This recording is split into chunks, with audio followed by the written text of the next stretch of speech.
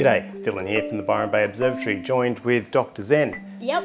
And we have some things here. Zen is about to go in for knee surgery. It's a beautiful sunny day outside, so we thought, what better thing to do than stay inside and build a gaming computer? Now, this computer will also be used for PixInsight processing and Twitch streaming as well.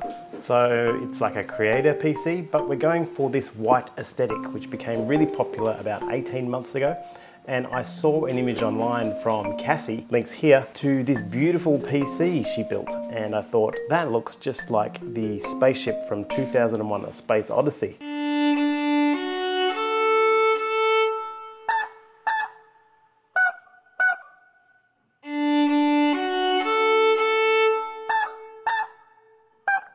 And I would like that because it also doubles as a desk lamp. Now, I'm from Gen X. I've built a few computers before in my time, but not for like 20 years. Back in my day, we had to walk 10 miles through the snow to get a 486 chip and overclock that to Pentium speeds. And things have changed, sort of. It's all mostly the same, except you Gen Z guys are obsessed with flashing lights. So I want flashing lights too. Join me on this PC build journey and then we'll test it by benchmarking it against PixInsight to see if it beats my 2019 5K iMac. My name is Dylan O'Donnell and you're watching Star Stuff.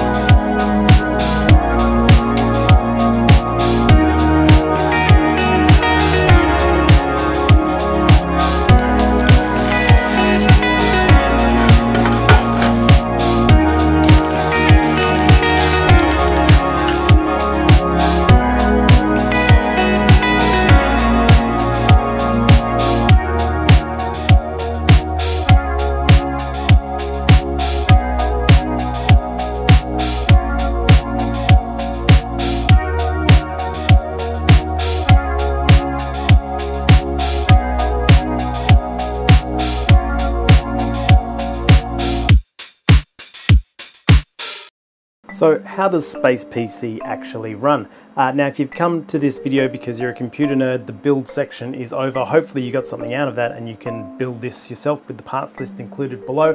Now here I get into the astronomy stuff.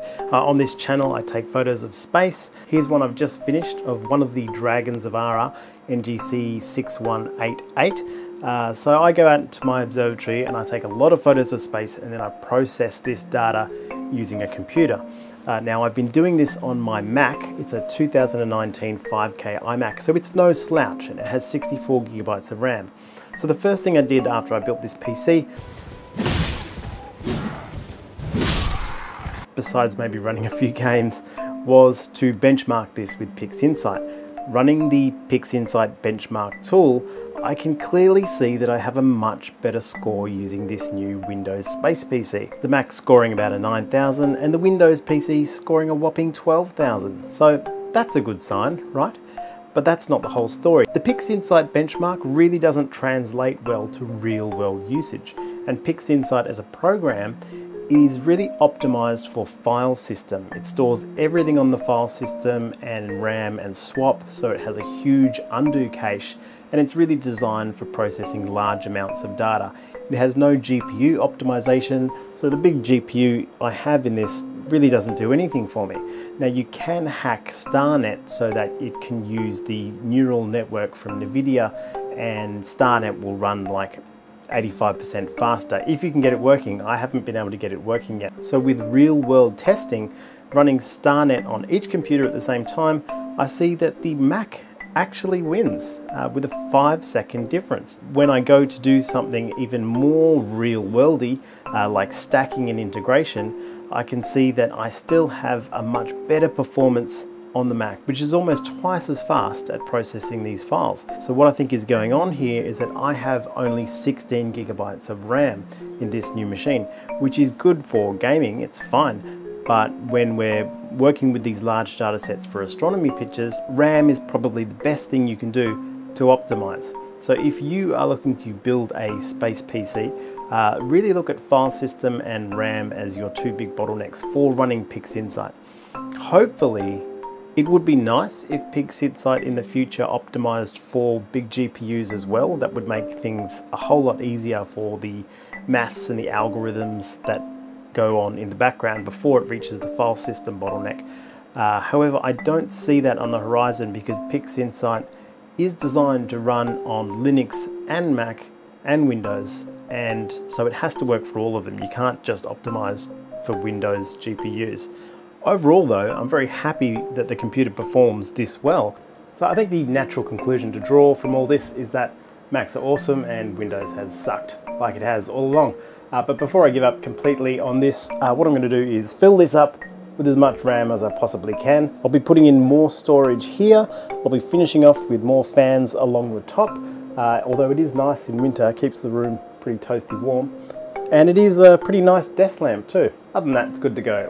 All of this is of course addressable LED stuff, so I can change the scene. I can change this to a sun theme or a Mars theme. It does look very pretty on the desk, I must say. And Zen really enjoyed building that PC. He's doing it hard after the surgery, but hopefully he'll be back on his feet soon. Thanks for coming along for that journey. My name is Dylan O'Donnell and you've been watching Star Stuff. Remember, everything is meaningless and we're all going to die.